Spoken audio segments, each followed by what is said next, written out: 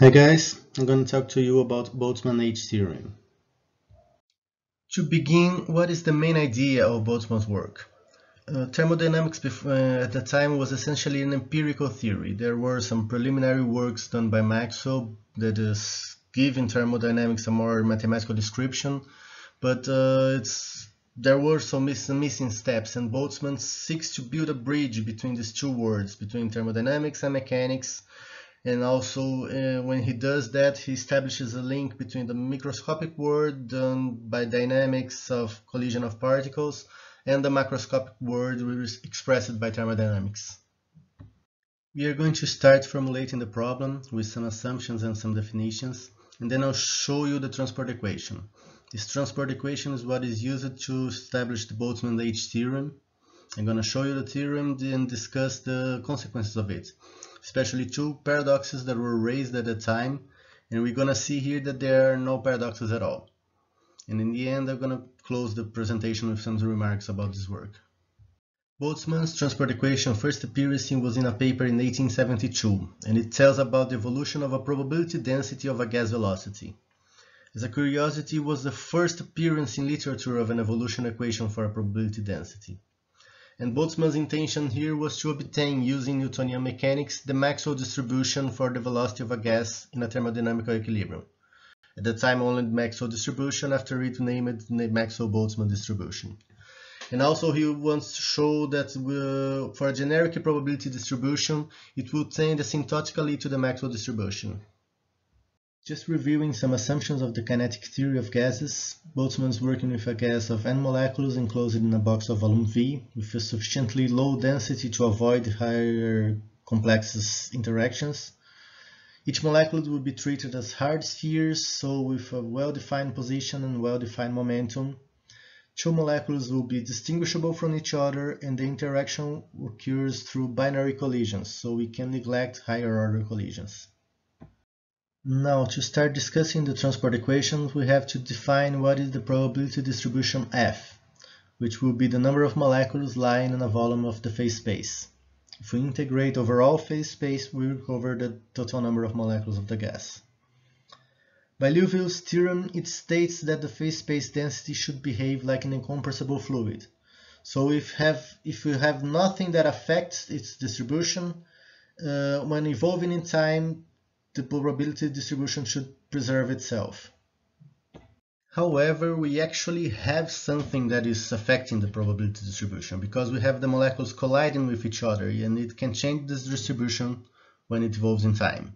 So we have to add an extra term here that is related to the change of distribution in time due to collision. Now looking to the equation, let's look to the left-hand side of the equation and expand it in first order in delta t.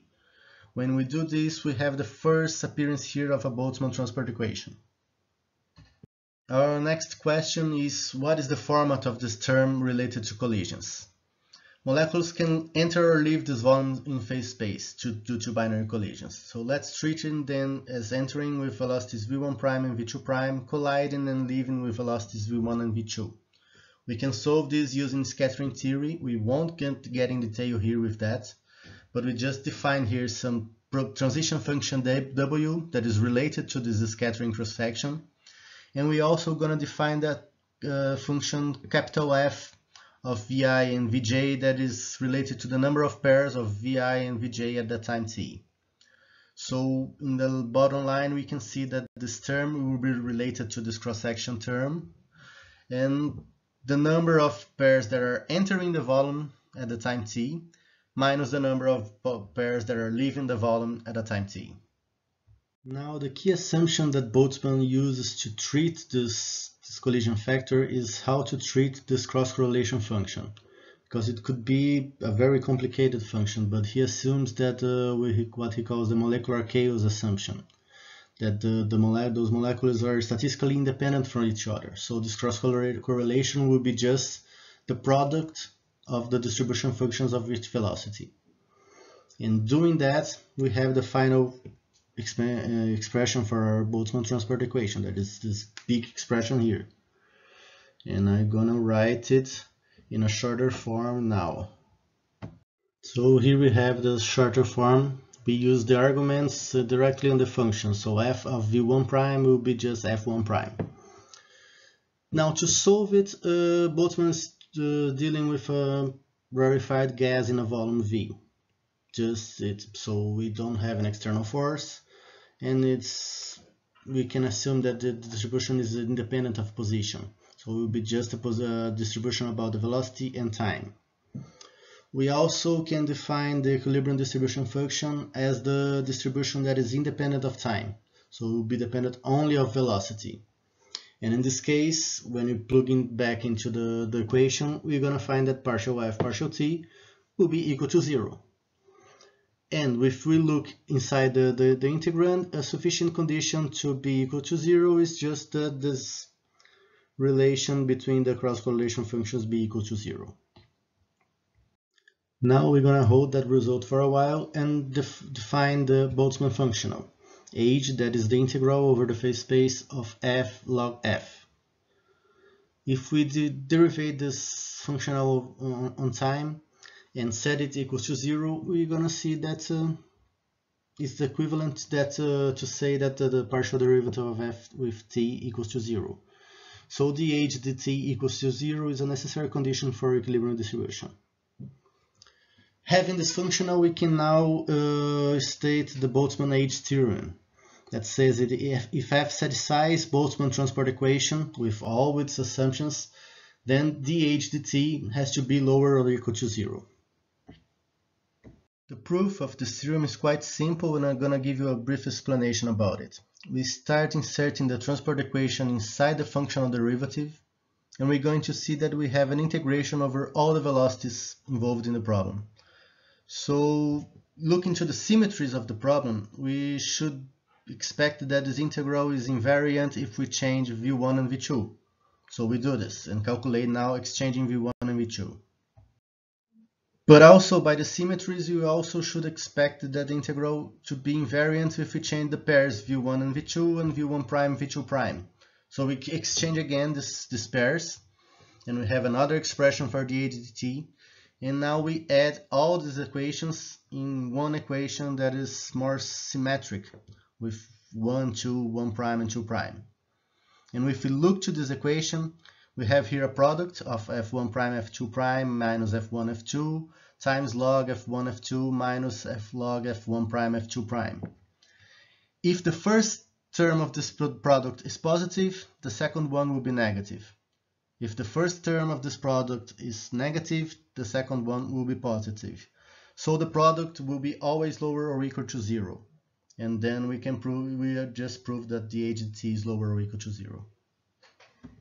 Now, what are the consequences of it? First of all, we prove that the dh dt is lower than or equals to 0, and this equality holds only when f1 prime, f2 prime is equal to f1, f2. That is the equilibrium condition that we stated before. It also shows that this functional has a minimum value at the equilibrium condition, and then arbitrary conditions will tend to it when asymptotically. And we can also see that using the expression here for the equality, if we apply the logarithm log in both sides, we have some additive functions of velocity. And also we can compare now this with the conserved quantities of the system. There is conserved momentum and conserved kinetic energy. And so we can associate the log of f as a function related to the moment, linearly to the velocity or quadratic velocity that is related to moments and kinetic energy. And manipulating this, we're going to find Maxwell distribution. So Boltzmann proves there that Maxwell distribution is an equilibrium distribution, and also that an arbitrary condition will tend to it asymptotically. And finally, the most controversial consequence, when we prove that dh dt is lower than or equals to 0, we actually setting that there is a preferred direction of time. So, and this assumption were not very well accepted for many physicists at the time, and we're going to see now some of the problems that they were raised about it. Well, to set this preferred direction in time was not the new result. We already had the second law of thermodynamics that was stated before Boltzmann by Clausius and by Carnot.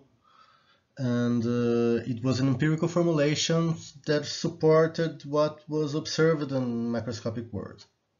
So things go forward in time, but they don't reverse. Now the difference now is if we define S as proportional to minus h, we could provide a kind of a proof of this irreversibility of the second law. And this was not very well accepted. A lot of questions were raised. One of them is called the Loschmidt's paradox, that actually a paradox about reversibility, that says that if h decreases from time 0 to t, and at time t these velocities are reversed, then because of the symmetries of the equations, it would be just as like it would be going back after t, and then h should increase. So this would be in contrast with what the H theorem was telling, and now we're going to see what happens. And the answer here is in the molecular chaos assumption. It states that the molecules are statistically independent from each other, and this is not always true. Actually, after they collide, the particles are highly correlated with the velocities. So what is the Boltzmann theory actually saying? It says that when the chaos, molecular chaos is satisfied, then the h dt is lower than or equal to 0. Now we can see that if this is satisfied, then h has to be in a local peak. Let's look to the figure here on the right. Let's say that we have in the state P, the molecular chaos is assumed, so the h dt is lower than or equal to 0, we evolve to state C. If come back to B and reverse now in time, the molecular chaos is assumed, so the h dt is lower than or equal to 0, so B evolves to A. But now, if it's not in a local peak, the gas must not be in a molecular chaos state. So you can be in state A and have the h dt greater than or equal to 0 to evolve to time B. So only on local peaks, molecular chaos is assumed. And looking this, we see that there is no actually a paradox here. But if the theorem works only for that particular state, is it really useful? Well, the point here is that molecular collisions can create or destroy molecular chaos. So the molecules, let's suppose two molecules are statistically independent, they collide, they become dependent. But then one of these molecules will be colliding with other one that is uncorrelated with that, so they are again in molecular chaos, and they collide again and go on and go on. And so actually we have a lot of successions of molecular chaos. And we suppose that these collisions are at random. Actually what we're going to see is that H fluctuates within a noise range of chaos and not chaos, chaos and not chaos. And if we simulate that collisions, we actually see that. We have two figures here. First, let's look to the figure on the left. That is a gas in equilibrium. We can see the bottom dashed line, that is the equilibrium line. And we see that a fluctuation in what we call a noise range. So the gas will fluctuate, the states, H will fluctuate in the states of this range. And sometimes there is one collision that will put the gas in a state that is beyond this noise range. But what happens then is that the state is quickly restored, and the probability of this happening is very close to 0. So it won't affect the overall system. On the right, we have now a situation that the gas is not in equilibrium. So we have a dashed curve that is governed by the transport equation. And we can see by this dashed curve that the h dt goes lower than or equal to 0. And h, actually the solid line will fluctuate around this average. So the transport equation sets an average, and actually the H theorem shows that the functional will fluctuate around it. So we can move to the second question here, that is Zermelo's paradox, which is based on Poincaré's recurrence theorem. Poincaré's theorem says that any mechanical system whose motion takes place in a bounded region of phase space After some finite time t, the system should return arbitrarily close to the initial conditions. So Zermelo said that by this, h of t cannot be a monotone function of time. However, we have just seen on last slide that h of t is not always a monotone function of time, so there is no paradox at all here.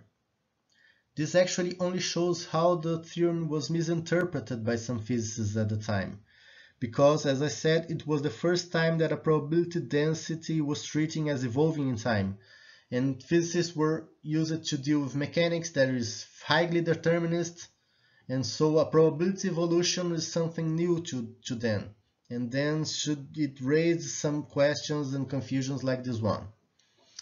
And actually, if we try to check the Poincaré theorem in the noise range due by the variations of h, we can see that the small fluctuations will repeat themselves.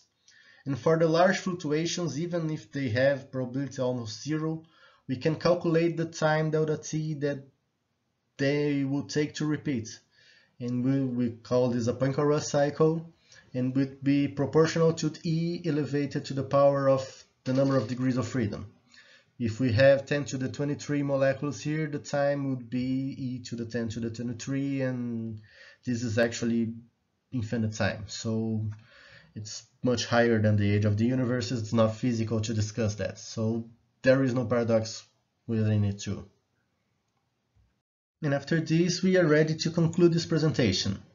Just a few remarks about Boltzmann's work. We saw here that it builds bridges between thermodynamics and mechanics, between micro and macro worlds. It also shows how irreversibility emerges and that we need a large number of particles and some suitable initial conditions like molecular chaos to it. And especially this great conclusion here is that reversibility cannot be understood solely with the laws of mechanics. It's not a deterministic law, it's a result of a probabilistic nature. So we could say that second law of thermodynamics loses conceptually the status of absolute law, and now it becomes to be a probabilistic event. Some references if you want to know more about it. My main reference was Carson Huang's Statistical Mechanics book, and this article from Falciani and Vulpiani that talks about Boltzmann's life with historical approach combined with modern discussion. Also, a different approach to the problem you can find in Kardar, that's deeper approach, deeper discussion. He discussed even collisions with higher orders there.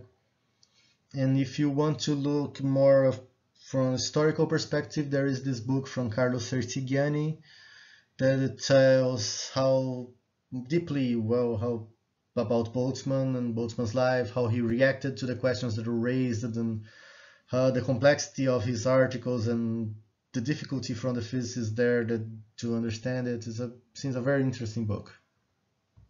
So, thank you very much.